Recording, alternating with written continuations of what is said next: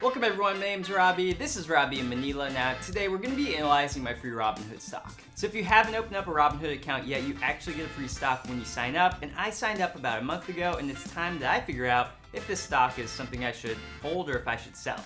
So if you haven't opened up a Robinhood account yet and you want to, there's actually a link in the description below that will help support my channel because it's an affiliate link, and you'll get a free stock when you sign up. So you're going to see the whole process that I use when it comes to analyzing stocks. Now the thing is, I have my own process and you probably have your own process, and if you don't, I highly suggest that you find something that works for you. Now I tend to gravitate towards value investing, and you might not be into value investing. You may care about a different type of investing. Maybe you're actually more of a trader and you like technical analysis.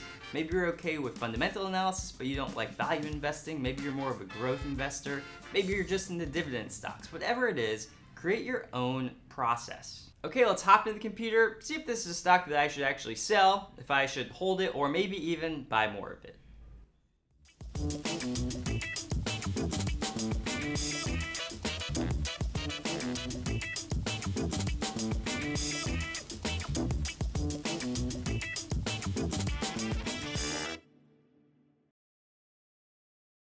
Okay, got the Robinhood app open, and let's take a look at the free stock that I got. Now it's called COTY, C-O-T-Y, and as you can see, it's trading for $4.14.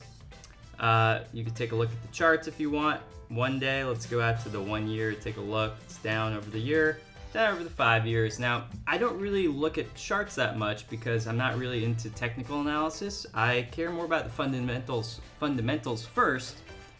So first I'll kind of like try to figure out the numbers, and then maybe I'll look at the chart afterwards. But I don't really care that much about the chart. You know, if you want to look at the candlestick, you can. But again, I'm not trying to trade this. I'm not doing technical analysis. I'm going to do fundamental analysis. So let's go down. I have one share of this. Okay, there's a car alarm going off. Sorry about that. So let's go down. Let's take a look at the stats. Now the stats, they don't really tell you that much in the Robinhood app, but there are some things that we can kind of gather from this. So we have the open, the high, the low, the 52-week high, the 52-week low. Okay, fine. It tells you a bit about where it's trading in, what its range is. Again, do I care that much about that? No, what I'm going to be doing is kind of going to filter out the range that it's trading in anyway. So I don't really care about that. I do care about volume. I want to make sure that a stock has enough volume. So 4.15 million is enough volume, so that's fine. The average volume is 9.65 million, totally fine. The market cap is 3.14 billion. It's a pretty decent size company. Maybe a mid cap, actually smallish cap, not micro cap, but maybe like a small cap stock. And then we have the dividend yield is 11.90. So I mean, for people who are into dividend investing, this could be a great stock. So go down to the analyst ratings. There's 20% of analysts think it's a buy, 73% think it's a hold, 7% think it's a sell. And we can take a look at what the bulls and the bears say. The bulls say COTY is a major player in the fast-growing beauty industry and is the market leader in fragrance, one of the 4 major beauty categories, representing 15% of the total beauty market. Okay, so now we know that COTY is actually in the kind of beauty and fragrance market. The bears say COVID-19 should cause material disruption to COTY's business, making it more challenging to turn around the struggling consumer beauty segment. Okay, so 2 different opposing views, both from Morningstar. Now the thing is, right now with what's going on in the world, this is a really, really tough category or sector or industry to be investing in. So right off the bat, don't really like investing in this company sector-wise, let's say. Okay, so we're gonna take a look here at the earnings. Now, this is actually something I like about Robinhood. It shows you visually the earnings reports, and it tells you, does a pretty good job of telling you if it beat expectations or not. So we can just look at the most recent quarter, Q3 2020. It did not beat earnings expectations, meaning so if that red dot is below, that means that it did not beat it. Also, it looks like the earnings were negative, so it did not make a profit. So don't like that. So now let's just read a bit about COTY real quick. COTY Inc. engages in the manufacture, market, sale, and distribution of branded beauty products. It operates through the following segments: consumer beauty, luxury, and professional beauty. The consumer beauty segment offers color, cosmetics, retail hair coloring, styling products, body care, mass fragrances. The luxury segment comprises of prestige fragrances, premium skincare, and premium cosmetics.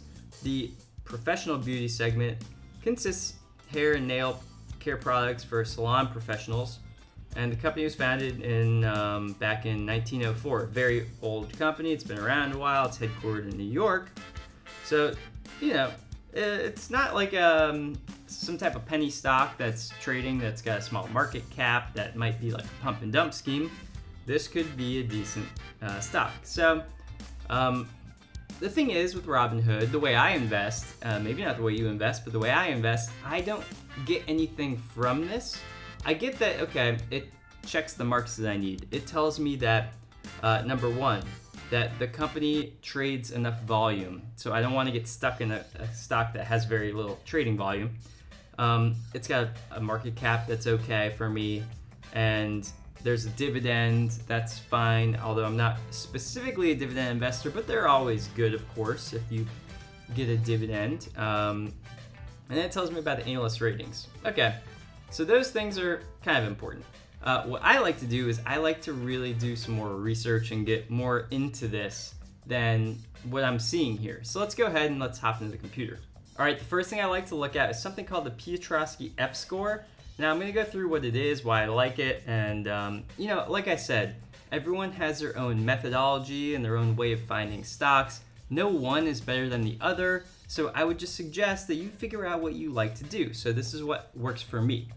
Now, I'm going to tell you why I like Piotrosky. So we're on quantinvesting.com. This is a back test that was done by quantinvesting.com. And just check out the headline. Use the Piotrosky F-score to increase your returns by 210.6%. Hey, that gets my attention. So if I go down, and I want to see, I'll show you where the time periods for this back test were. So the time periods for the back test were, it's a 12-year back test. Not very long, but a lot happened in those 12 years. So it started June 13th of 1999 to June 13th of 2011. Think about what happened during that time period. So you had the tech bubble, 1999. You had two recessions, 2011, 2008. Notably the Great Recession, so I mean really bad time for stocks, two bear markets, so 2007, 2009, and then 2001, 2003. So not a great time to be investing in stocks during that 12-year period. How did Piotrosky F-score work? So let's take a look here. This is showing us the total returns of different capitalizations of stocks. So small cap stocks being less than 15 million, and between 15 and 100 million, mid cap being between 100 million and a billion, and then large cap being more than a billion. So these are how they defined these stocks. So the first quartile, meaning the best performing stocks using F-score, meaning they had the best F-score. So everything in Q1 had the best F-scores. So an F-score is a ranking between 1 and 9. A 9 is the best. So the Q1 is probably showing F-scores of both 8 and 9. And I'll go over the F-score in a second. So 205% for these higher ranking F-score stocks. 301% return for a mid-cap universe of stocks. And then 144% for the larger cap universe of stocks. So, okay, that's great. Between that 12-year period, you had... Okay, sorry everyone, actually my microphone cut out, so I had to put some new batteries in it. We're back. Okay, so let's take a look. What I was talking about before was, over the past 12-year period, if you had used the Piotrosky F-score, you would have had between a 144% and a 301% return over that whole time period, that 12 years. So, the question is, how is that? Is that comparatively a good return? So if we go over here and we look, we can see that the market did return much lower than that, and it returned 30.5 excuse me, it returned 30.5% over that 12-year period. Now, that equals a 2.25% annual rate of return. Okay, so if we look using Piotrosky F-score, just sorting by F-score, the highest F-scores, investing in those, small, mid, and large cap, it crushed the market. So no matter which way you slice it, it was a great way to invest. So using F-score, I mean, just this for me gives me some confidence in that. Now there's a ton of other research that has been done, and F-score works pretty amazing. So F-score is great. Now, real quick to understand what F-score is, let's just look at Investopedia so I can just give you a very quick overview. So basically, it's an accounting professor from University of Chicago, which is a great school when it comes to things like investing. And so this guy was a value investor. He was into value stock investing. And over years, he kind of decided, and he was an accountant, by the way, and over years, he figured out like this, he created this score. And the score is 0 to 9, 9 being the best. So you get a point for certain things. There's 3 categories. So look down here. Where are the categories? Categories are, oops, I skipped it. Categories: profitability criteria, leverage, liquidity, and source of funds criteria, and operating efficiency criteria. Now, what's interesting about F-score is, you know, you'll usually look and see, for example, like the current ratio, net or current assets minus current liabilities. So does it have enough money to fund operations in the short term? Things like that. Well, current ratio takes this into consideration. So it's part of the formula, or it's a formula. It's part of adding it up, right? So a good Piotrosky score, a company might have good return on assets, operating cash flow, all these different things that you want to see positive in a company. And you can always look and see if it maybe has a 7 or a 6. You can look up what criteria it did not it was not able to make past the hurdle. And if it's important to you, then maybe you don't invest in it even if it has a good Piotrosky F-score. Okay, so there we go. That's the F-score, understanding it. Let's go quickly over to Guru Focus. Now, I'm not going to use any paid for software that you need to like have a subscription to like get through. This is also, you can kind of do it on your own if you want. However, if you want to open up Guru Focus, there's a premium account available.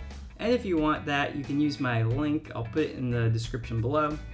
But anyway, it's an affiliate link if you want to open up a premium Guru Focus account. Okay, what's the F-score for COTY? Now, usually there's a little thing here. It's not there. So let's go down. Usually on the bottom right, there's an F-score. So here. Piotrosky F-score details. It's a 4. Not good. Not what I'm looking for. So honestly, off the bat, this probably is not a stock that I am going to be very excited about. Now, it checked off the box of a positive CFROA. CFROA is more than ROA. There's higher gross margins year over year and higher asset turnover year over year. Those are the positives. It got a point for each of those. So I would prefer it to have a higher F-score, basically.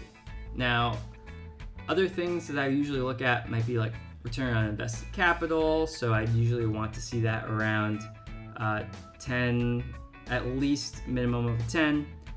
20 to 40 is great. Too high can be bad because it can attract competition. So that could be like a problem. But even a growing return on invested capital might even be better than a really high invested capital. So if it's growing into, if it's 10, then it's 15, then it's 20, that's a good thing. That's almost better sometimes than just having like a 25 ROIC over like a 3-year period. So the next thing I kind of like to look at is on something called oldschoolvalue.com. It's a great website. It's got an amazing blog if you want to learn anything about investing. Highly recommend it. It's really geared towards value investing, but I mean, you're going to learn a lot from reading this blog. So the action score, you want to have at least a B or an A. That's kind of like the sweet spot. This has a D. so not something that's great. By the way, you can get a membership to Old School Value. You can see a lot more information, but this is just the free part of it. So anyway, I want to see this being an A or B. It's not. And action score weights things like there's the growth score, value score, and there's a quality score. It ranks them, all three of them together, and it creates like a basic end score. And there's a ton of back testing and research they've done, which you can read all about. But you know, it's a good tool in my opinion. Again, it's not clicking the boxes, so not good. Finally, the thing I will do last is if it's a good app score, if I like the return on invested capital, if I take a look at the financial statements and I think it looks okay, then I'll do a DCF, discounted cash flow, which you can do on Guru Focus for free. So here's the DCF. So if you go to the DCF, I'll just kind of show you what I'm doing here. So basically, I don't use earnings per share without net operating income. I use free cash flow. I put 2.28 here. The reason I did that is because it's kind of the median of the past 3 years of free cash flow. I used a discount rate of 13. I have a growth stage of 10 years at a growth rate of 8%, and then a terminal rate at 10 years of 4%. And so basically this all is it's discounted cash flow, and the idea here is that it pops out a fair value for a stock, how much you should pay for the stock. Now, the stock is coming in at $3.36, given what I put in here, and it's trading at $4.11. So it should be, it's basically overvalued. And here you want a margin of safety, and you want this to be green, and you want it to be, at least I want it to be 25%. That's my sweet spot for margin of safety. Also, a lot of big investors, Benjamin Graham used that. I think Warren Buffett generally uses a margin of safety of 25%. So anyway, this should be green. It should say 25% minimum. For me, it doesn't. By the way, you see that thumbs down button? It should be a thumbs up button. And if you like this video, why don't you hit the thumbs up button? Okay. So that's it. It doesn't hit my Piotrosky app score. The ROIC, I looked at it before. It's not good. The DCF's not good. The old school value action score is not good. The stock, for me, not a buy. So what I'm going to do is I'm going to go in and I'm going to trade the stock. Okay, so I'm here on Robinhood, and let's go ahead and trade this stock. So we're going to hit sell. We're going to type in shares because I only have one share. It's the easiest way to do it. I'm going to type one share because I only have one share. That's what I was given when I signed up. The price is 4.14. Order received. And it's done. So there you go. I just traded my stock, sold it, and as you can see, I got an email from Gmail, Robinhood. Your order has been placed. So that's it. Okay, everyone, thanks so much for watching. That's all we have for today's video. Of course, if you liked it, please hit that like button, hit the subscribe button too. And if you don't have a Robinhood account yet, please hit the link below, open an account using my link. That way I'll get a free stock, and then maybe I'll do one of these again. Also, please let me know if you enjoyed watching this, if you thought it was valuable and you got some stuff out of it. Let me know in the comments below. So that's all we have for today. Thanks everyone so much for watching, and we will see you next time.